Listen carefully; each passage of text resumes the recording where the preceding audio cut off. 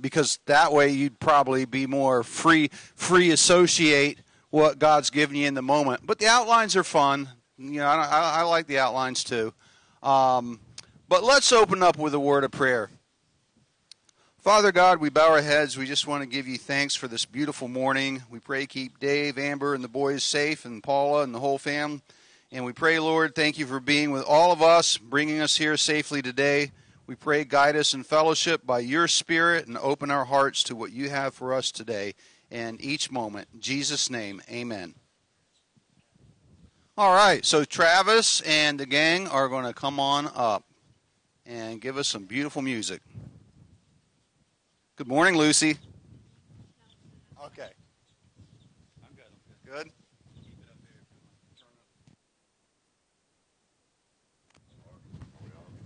there. Mark, testing, Mark. 1, 2. Check one. Can you hear me now? How about now? Morning, Keep everybody. Turning it up. You'll hear it in a minute.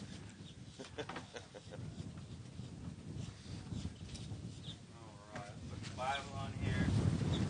Jesus paid it all, and then in Christ alone. And that's it. We're doing fly line first, fly away. No, Oh, we're not doing that. What are we doing? not yet. Jesus paid it all, and then in Christ alone. Oh, okay. So first two. So, these are long songs. All right, so we don't have the, there's only one song I think that's in the book this morning. That'll be at the end of service. It'll be the last song. This one is Jesus Paid It All. It's an old hymn if you guys know it. So.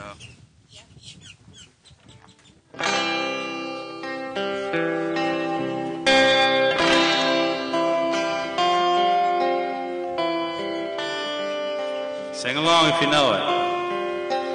I hear the Savior say, thy strength indeed is small. Child of weakness, watch and pray. Find in me thy all in all. Jesus paid it all. All to him I owe. Sin hath left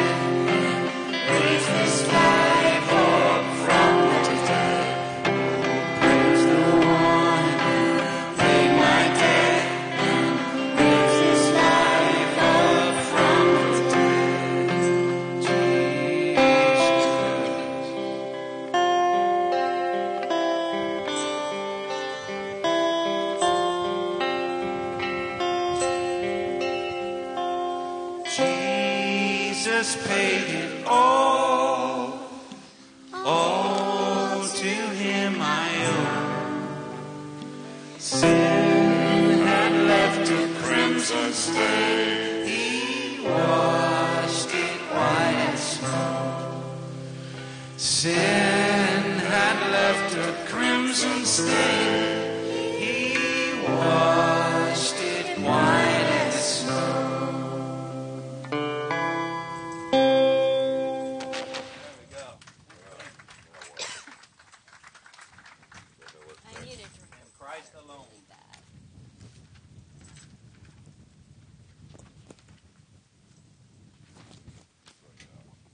It is windy up here, and I'm not talking about Bob's wife, man. It's something else. That song's called "In Christ Alone." I like it. It's a beautiful song. If you listen to the words, it says it all.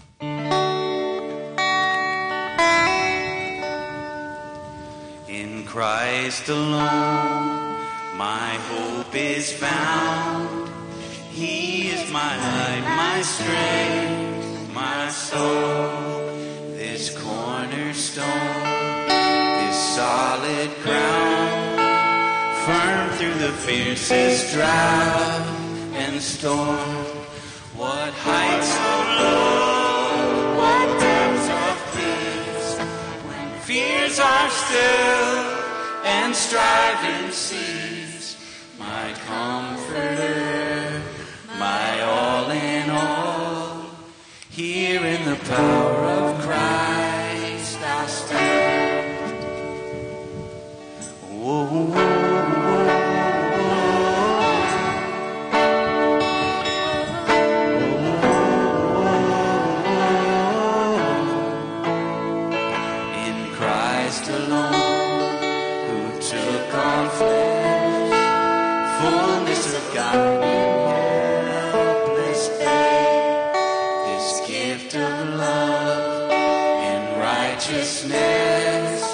Scorned by the ones he came to save, till on that cross as Jesus died, the wrath of God was satisfied.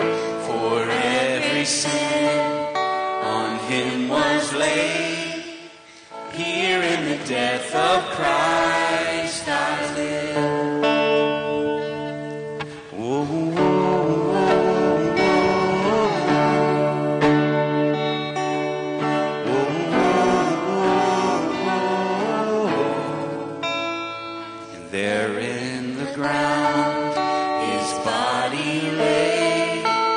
Light of the world by darkness slain, then bursting forth in glorious day, up from the grave he rose again.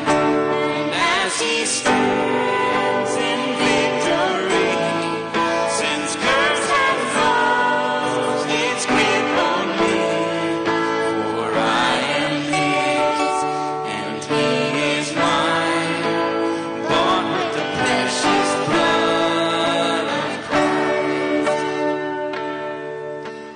Whoa, whoa, whoa,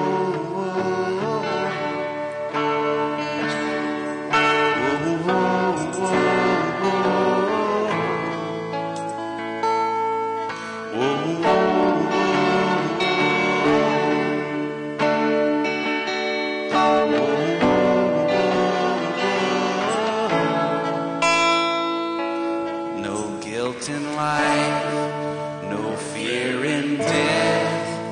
This is the power of Christ in me.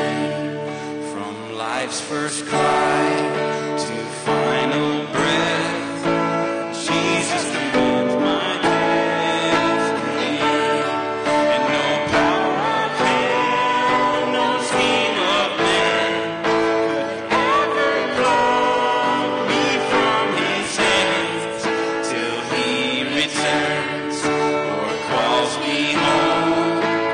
Here in the power of Christ I'll stand, and no power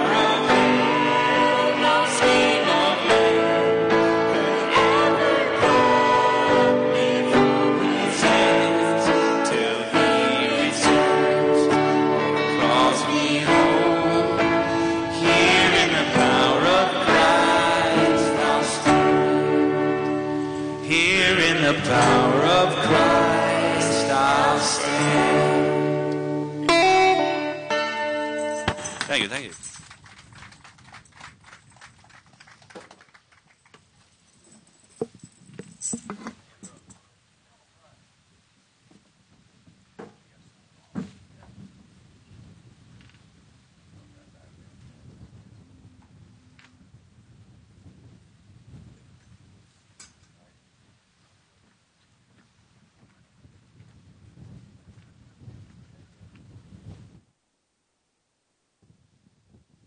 Weren't they awesome?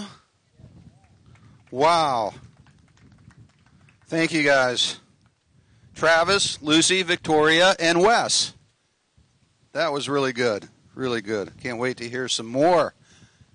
It is breezy up here. Not complaining. It feels great. I don't know how it's going to do with my pages, so hopefully I'll remember some of this stuff.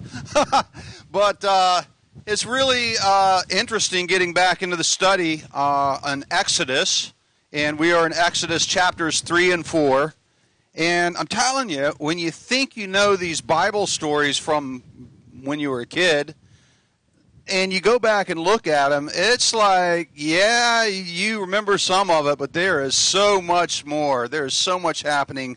Did you ever feel, this is a rhetorical question, did you ever feel that you just weren't adequate for whatever you felt like you were called to do? You ever feel like you wish you could speak like somebody else or sing like somebody or have leadership skills or just didn't have any fear or anxiety? Or have you always felt supremely confident? Who's always felt supremely confident? You can go ahead. Go ahead. No. Even the person that comes across as most confident, you'll be surprised. You'll be surprised. And when we look at these biblical figures and we think of the things that they did, well, they were biblical figures, right? They were the patriarchs, or, they were super blessed men or women. They had special powers. Well, where did those powers come from? We're going to look and see just how fear-ridden some of the leaders in the Bible were at various times in their life. I mean, just read Psalms if you want to hear somebody pour out their fears and then see those fears take a different form and a different shape. But we left off with Moses had fled in fear.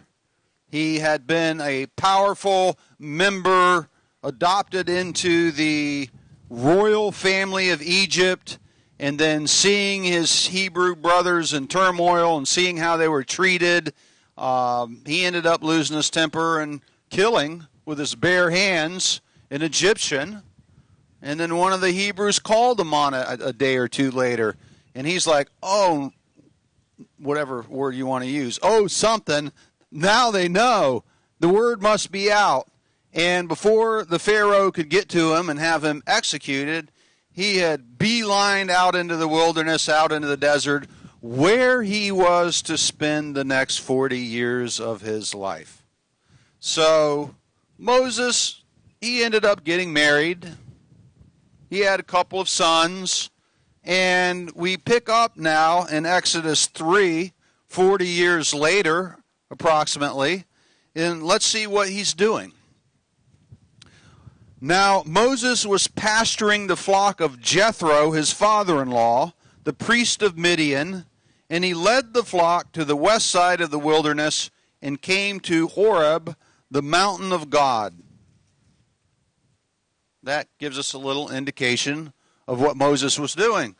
He was working for his father-in-law, who was apparently a pagan priest. He was working for his father-in-law. He was shepherding. It was a regular, everyday, blue-collar, hard-working, agricultural, if you would, job out in the middle of nowhere, where he probably spent a lot of time alone and had to reflect on his memories when he had a lot of money and a lot of power and lived in a much higher standard of living as far as the world would look at it. So he's out there one day doing what shepherds do and taking care of business, And an angel of the Lord appeared to him in a blazing fire from the midst of a bush. And he looked, and behold, the bush was burning, yet it didn't burn up. Now that's a strange sight. Any of you that are into the outdoors, hiking, camping, hunting, even fishing out on the water, you know that you'll see things that you just wouldn't see if you didn't spend a lot of time in the outdoors. But a burning bush, a bush by itself out in the middle of nowhere, and it's on fire. And an angel of the Lord, and we're going to come to see that God's voice speaks to Moses out of this flaming bush. And Moses apparently is drawn near, as anybody would, to see what the heck this is all about. And God tells Moses to take off his sandals. He says, "You are standing on holy ground." What an experience. What a phenomenal experience. Rob Bell, in one of his wonderful Pneuma videos, poses the question, do we pass burning bushes every day? Are they to our left and to our right as we go through our day, as we go through our life, and we're just so unaware?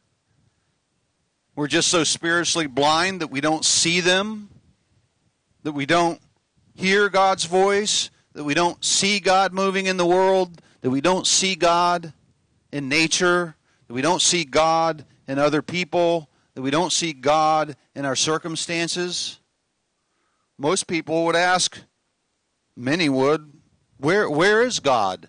And have some vague, perhaps, perception of a God somewhere, way out there in the wild blue yonder, I guess, out there in heaven, wherever heaven is. My first conception of God, honestly, was kind of like the Statue of Liberty. It's like, my first impression of God at maybe 3 years of age, it was just kind of how I pictured God. Not exactly like the Statue of Liberty, but some authoritarian kind of powerful figure somewhere. But Moses is about to have quite an extended experience here. God also said, "I am the God of your father, the God of Abraham, the God of Isaac, and the God of Jacob." Then Moses hid his face, for he was afraid to look at God. Can you imagine? From just kind of mindlessly going through your work out there in the middle of nowhere, moving the sheep closer to the mountain, out there on the edge of the wilderness, nobody around, probably been out there for days and days, haven't spoken to anyone, and all of a sudden God is talking to you. The Lord said, "I have surely seen the affliction of my people who are in Egypt, and have given heed to their cry because of their taskmasters. For I am aware of their sufferings. So I have come down to deliver them from the power of the Egyptians, and to bring them up from the land to a good and spacious land, to a land flowing with milk and honey." A land flowing with milk and honey. The promised land. Now, if your people are enslaved, or if you are part of the people that are enslaved, and you have these brutal foreign taskmasters just, shoving more work at you every day, arduous work, hard physical labor, and beating you with a whip should you falter or slow down or give in to exhaustion. The thought of the promised land, a land somewhere where there's plenty of food, plenty of drink, lush fields, fat cows, everything that you need, that would seem like just a dream. But here God has issued his promise. It's a continuation of, or an unfolding of the promise that he gave Abraham and Isaac and Jacob And Joseph so believed God in his promise that Joseph said, when you leave this land, someday, dig up my bones and take me with you. I want to be with my people. He knew that Egypt wasn't their home. You think that Moses is excited about this? I mean, you're like, God is talking to you, but wait, there's more. Therefore, God instructs him, come now, and I will send you to Pharaoh so that you may bring my people, the sons of Israel, out of Egypt. How do you think Moses would respond to this? Think he would be excited? God is giving him like a purpose and a mission, and he is going to bring the people out of slavery, deliver them. But here's what Moses says to God. Who am I that I should go to Pharaoh and that I should bring the sons of Israel out of Egypt? God says, certainly I will be with you, and this shall be the sign to you, that is, I who have sent you, when you have brought the people out of Egypt, you shall worship God at this mountain. You're going to bring them on the journey to this point, and all the people are going to worship me. Then Moses said to God, behold, I'm going to the sons of Israel, and they will say to me, the God of your fathers has sent me to you. What is his name? What shall I say to them?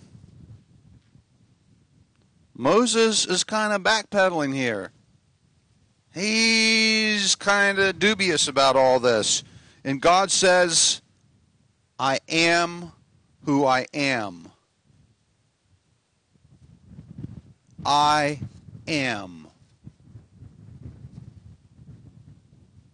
And he said, thus you shall say to the sons of Israel, I am sent me to you. God furthermore said, thus you shall say to the sons of Israel, the Lord, the God of your fathers, the God of Abraham, the God of Isaac, the God of Jacob.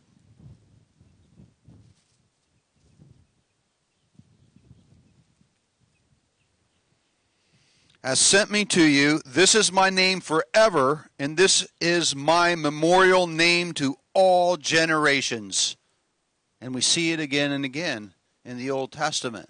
The God of Abraham, the God of Isaac, the God of Jacob. Do you hear the promise in that? God promised Abraham that he would have a son when it seemed impossible. God made promise to Isaac.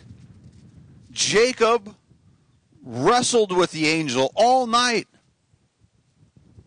And in the end, he gave in to God.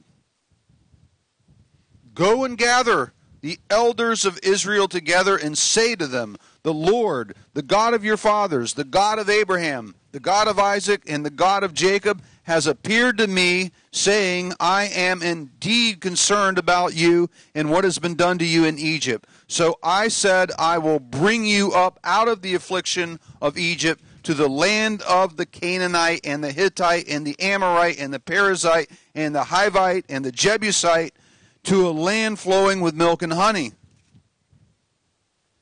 He's saying, I want to send you into a land, and you are going to inhabit that land, and it's going to be your land and your children and your grandchildren, and it's going to be your land forever. God has a plan. He has unfolded a vision, and he's given this to an 80-year-old shepherd in the desert. And shepherd, it's not even his flock, it's his father-in-law's. We get so caught up in not being good enough. We get so caught up in our own inadequacies, comparing ourselves to others, social standing, wealth, status, power, whatever it is. And then we think that we're less than. And I'm telling you, in the mental health field, there's a real problem with the middle school, high school, college-age kids today because they're doing it like exponentially with social media. And there's these illusions when we look at other people's profiles of what we think that their lives are, all built up. And it's not the truth. That's the deception, is that people are comparing themselves to a lie. A friend of mine put it this way, who has a lot of insight into addictions, being a recovering opiate addict himself, and a counselor today. He said, somewhere you bought into a lie, and that lie told you that you aren't good enough. And you buy into it at a young age. Most people. And it keeps us from stepping out of our comfort zone or our discomfort zone because we're afraid there'll be more. But do you know where the growth happens? Do you know where growth really happens? And this is true spiritually. On the growth edge. On the comfort growth edge. It's on the outside edge of your comfort zone. And Moses is about to be taken past his comfort zone. You're not hearing right now the Moses of the movie Charlton Heston and the Ten Commandments with the power and the authority doing the mighty wondrous things. No. You're hearing Moses as God came to him, where he was at that point. And God tells him, he says, I know the king of Egypt will not permit you to go except under compulsion. So I will stretch out my hand and strike Egypt with all my miracles, which I shall do in the midst of it. And after that, he will let you go. Then Moses said, what if they will not believe me or listen to what I say? For they may say, the Lord has not appeared to you. The Lord said, what is that in your hand? He said, a staff. He said, throw it on the ground. Moses took his staff and he threw it on the ground, and it turned into a serpent. And God tells him to pick it up. So he picks it up by the tail, and it becomes a staff. What a strange thing. Then God tells him to take his hand. Normal looking, probably weathered, leathery, hard-working hand. The shepherd, and put it inside his cloak. And he tells him to remove it. And it's ghoulish, leprosy looking, a pale, grayish, white color. And he puts it back in his cloak, and he brings it out, and it's been restored. God is just giving him a demonstration of his power. Would you be convinced at this point? Moses wasn't. Nope, he's not. He's still not convinced. Then Moses said to the Lord, please, Lord. Listen, he's pleading. Please, Lord, I have never been eloquent, neither recently nor in time past, nor since you have spoken to your servant, for I am slow of speech and slow of tongue. He's saying, I don't have good speaking skills. I'm not a good orator. I'm not a good communicator. I read years ago that some theologians believe that Moses had a speech impediment. That in the Egyptian, for some reason, in the house of Pharaoh, that they would take somebody that was being brought into the family, and they would take a coal and they would burn the tongue of the small child. I don't know what that was about. I don't know if that was true. There was a lot of strange customs in Egypt and in a lot of cultures of the day. There's strange things out there in cultures today. So for whatever reason, The Bible doesn't tell us, but from Scripture, all I'm hearing is, for whatever reason, is lack of confidence. Lack of confidence. He doesn't believe that he can do it. He doesn't believe. Maybe he has an anxiety disorder.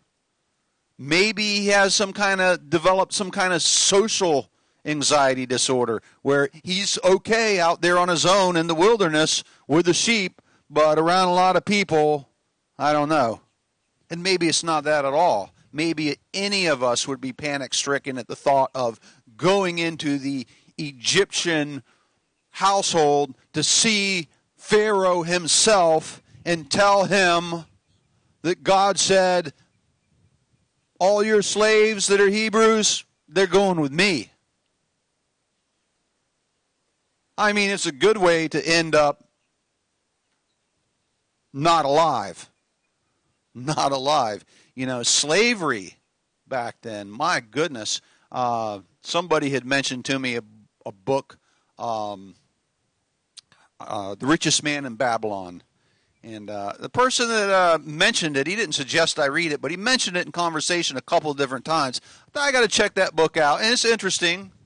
It's interesting, but it too gives a picture of what slavery was like then, and the lengths and efforts people would go to avoid being pressed into slavery. And there were different levels of slavery, right? They had a whole code. If you were a slave to a decent master in Babylonia 5,000 years ago, you know, you could marry a non-slave and your children would not be slaves.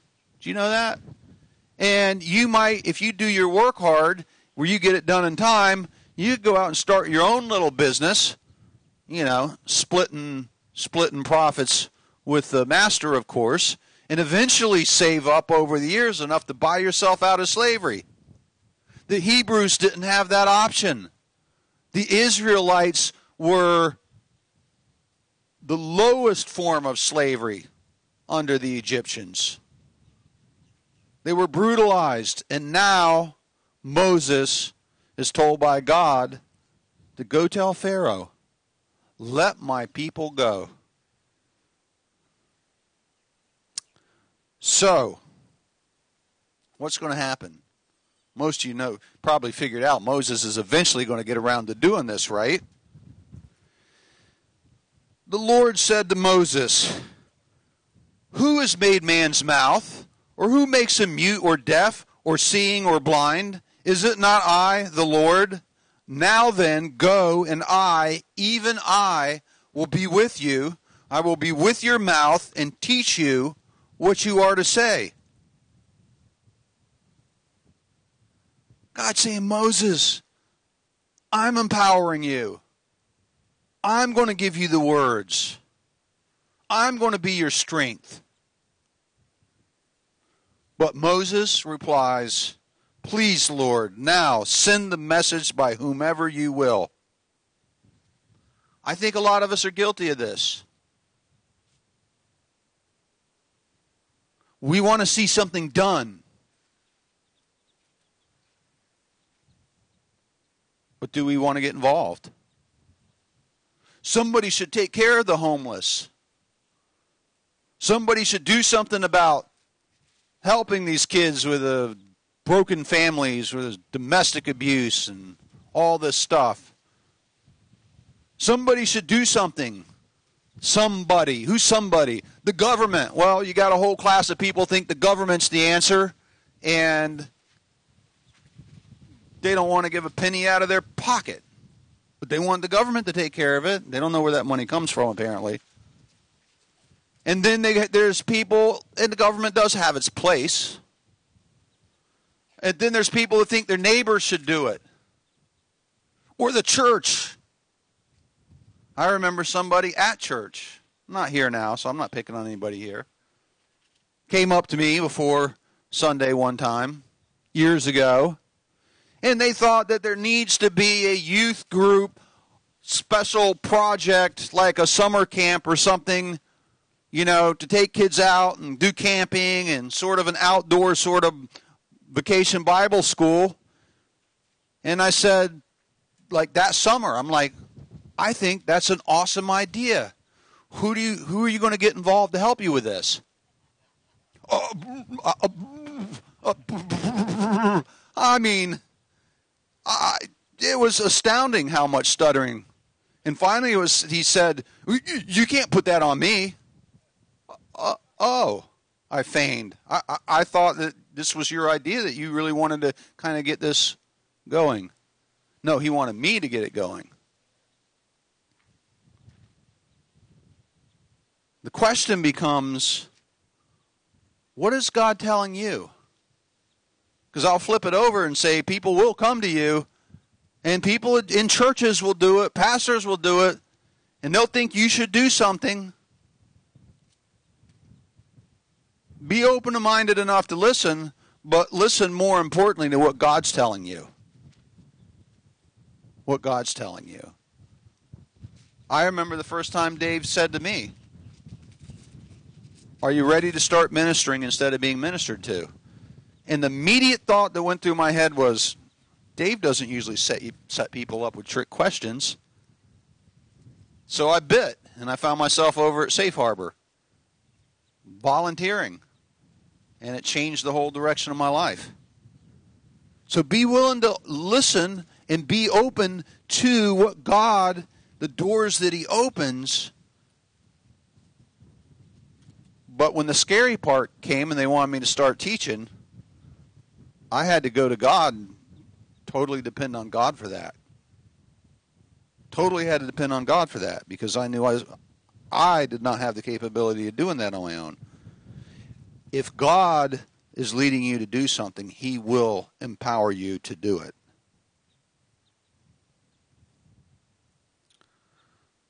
Please send the message by whomever you will. Moses is basically saying, send somebody else, God. Pick somebody, whoever you want, as long as it's not me. Then the anger of the Lord burned against Moses, and he said, you hear God's getting frustrated here. Do we prescribe human emotions to God? I think God is way more real than we think. I think He's way beyond what we can comprehend, but He's revealed to us in Christ who He is, and Christ definitely got frustrated and even angry. And here it says His anger burned against Moses. God being mad doesn't mean that He's like hating, okay? God being mad doesn't mean that He's about to flick you off into the eternal abyss of the unquenching flame. That's not what God does. But He's angry. Is there not your brother Aaron the Levite? I know that he speaks fluently. And moreover, behold, he is coming out to meet you. How about that? God is angry, but He already knew how this was going to go, because I don't think it was a coincidence that Aaron happened to be on the way out in the middle of nowhere to see Moses at that specific time, but here he comes. And when he sees you, he will be glad in his heart. You are to speak to him and put the words in his mouth, and I, even I. You hear how emphatic for the second time God is making this? I, even I. God is going to be with him. I will be with your mouth and his mouth, and I will teach you what you are to do. Moreover, he shall speak for you to the people, and he will be as a mouth for you, and you will be as God to him. I had to underline that. If somebody said that, I almost sound blasphemous, but it can't be, because God is saying that. He's saying that Moses will be as God to Aaron. That is the authority that God is giving to Moses, to be as God to Aaron. Can you imagine? Did God give up? Did God give up on Moses? Did He say, you talk back a lot and you argue with God, so forget it. The deal's off. I'm getting somebody else.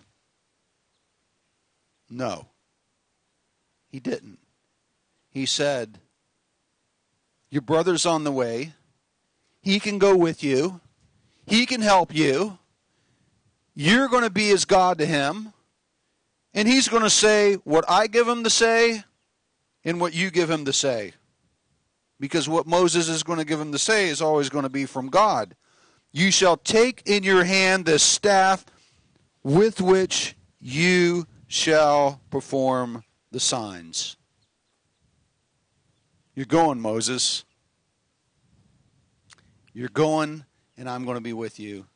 And God gave him the support he needed. God will put the people in your life that you need. But it might not be the people you think it is. It may not be the people you're codependently attached to. It may be loosening up some relationships and some boundaries installed with people that are codependently attached to you. Because you can't be focused on God if you're listening to what everybody else is telling you. Now, we're not going to see Moses at this point argue with God anymore. He returned to his father-in-law. He got with Aaron. And the mission has begun. But God will put the people you need in at the time you need. And they may not look like the people you think you need. They may not be the people you would have picked. We don't see Moses going back and asking everybody, I got this crazy idea, this wild thing happened. I want to tell you about it. And now let me give you a chance to talk me out of doing, since I don't want to go anyway. But that's not how we say it. We just go around and listen to everybody else. Move to Tulsa, Oklahoma? I don't think you should move there. Because I know so much and I'm a friend and you should listen to me instead of God. Do we really want to listen to people like that? Do we really want to listen to everybody else? I have found that God will give you confirmation when you're stepping out in faith. Our problem is we want to sit here, wait for the confirmation. We want to wait. We have this feeling, we have this something God's put on our heart. That's your ministry, by the way. John Glenn says when something has been consistently on your heart, good chance that's your ministry.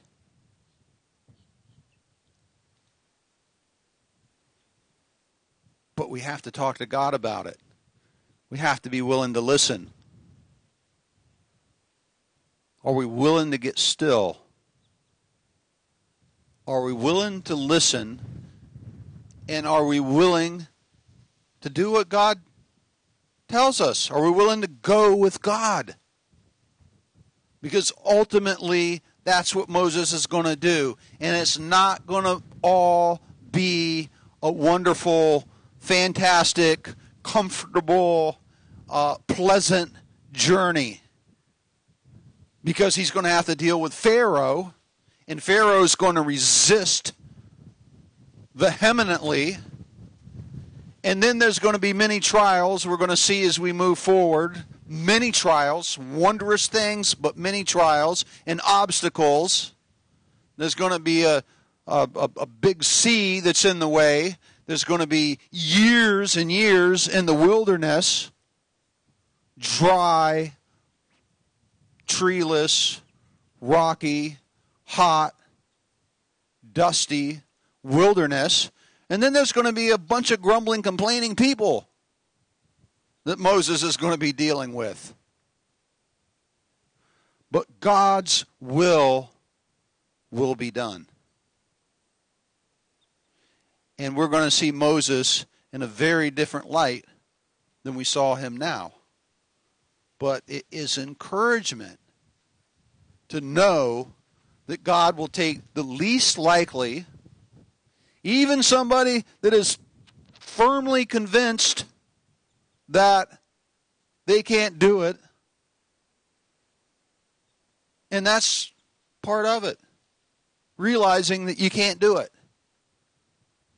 Because religious people get out and they're confident that they can do it in their own flesh. They don't see it that way.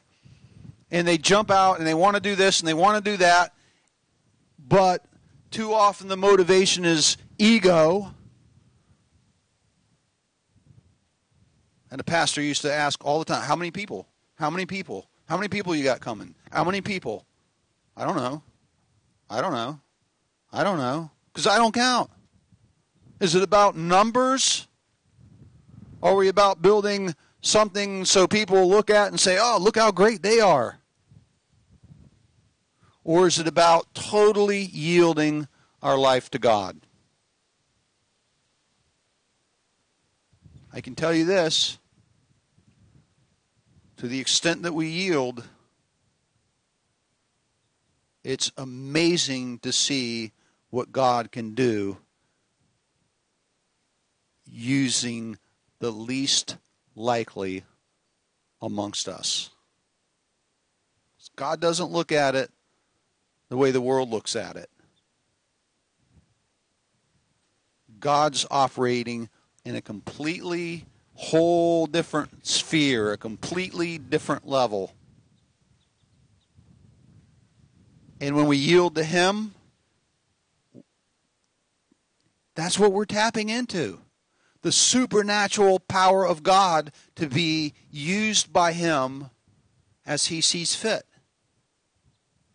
And that's what happened with these heroes of the Bible. Eventually, at some point, some sooner than others, they went from doing their own thing to doing God's thing. Maybe being a religious zealot like Paul, hunting down Christians, hauling them off to prison, to being the author of half or more of the New Testament. See, it's not based on what we can do. It's based on what God can do. And there's nothing God can't do. So if Travis and the gang want to come back up.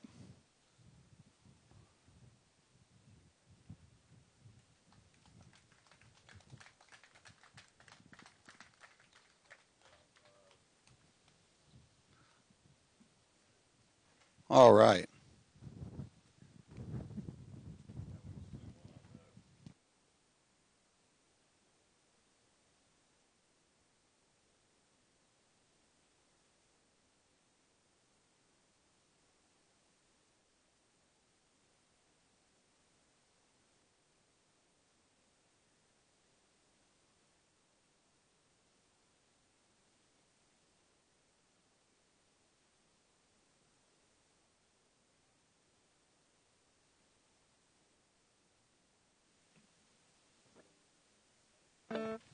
Check, check, check. Can we give it up for Bob? Every week he delivers. I love it. Yeah, Thank you, Bob. Good. Yep, that's it. Awesome. So this next song is right out of Scripture. I wish I could tell you where. I'm not a Bible scholar, but a lot of it is written on my heart, and I know that this one is, I believe it's right there in Psalms. So, which just means songs anyways. So we'll sing this scripture for you. Lord bless you and keep you, make His face shine upon you and be gracious to you. Lord, turn His face toward you and give you peace.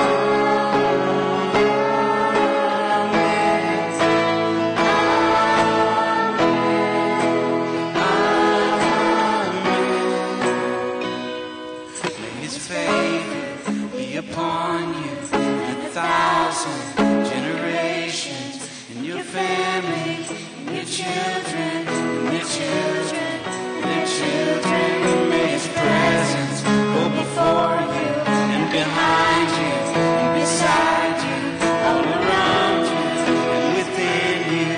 He is with you, He is with you in the morning, in the evening, and you're coming, and you're going, and you're weeping, and rejoicing. He is for you, He is for you, He is for you, He is for you, He is for you, He is for you, He is for you, He is for you, He is for you.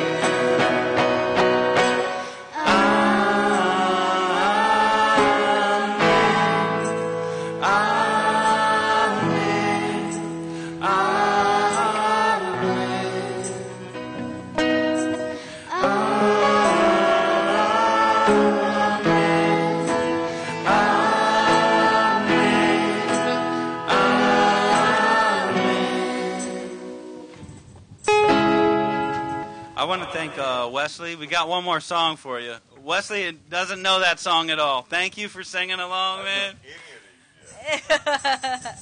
But he still jumped in willing to help out, you know. We've practiced a few.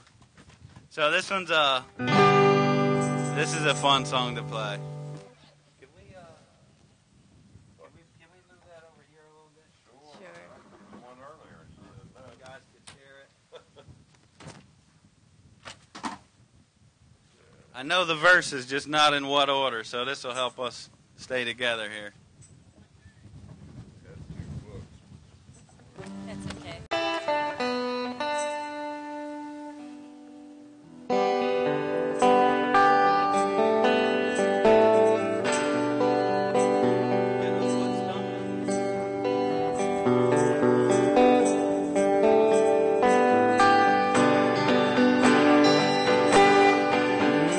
Some glad morning when this life is over, I'll fly away to a home on God's celestial shore. I'll fly away, down, fly away, oh glory, I'll fly away.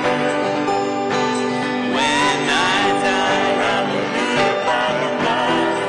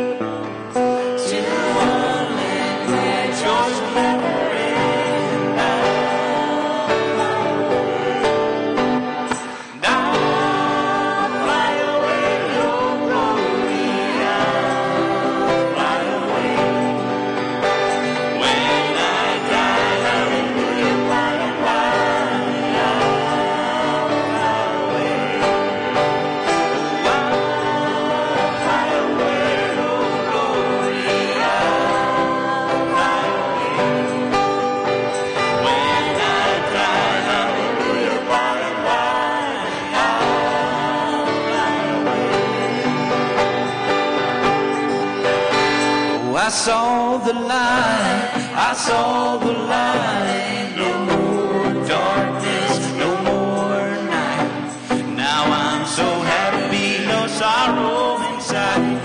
Praise the Lord, I saw the light. Oh, I saw the light, I saw the light. No more darkness, no more night. Now I'm so happy, no sorrow inside. Praise the Lord, I saw the light. One more time, we sing, I'll fly away. And I'll fly away, oh glory, I'll fly away. When I die, hallelujah, by and by, I'll fly. I lied, one more time, let's go. I'll fly away, oh glory, I'll fly away. When I die, hallelujah, by and by, I'll fly away. When I die, hallelujah, by and by, I'll fly away.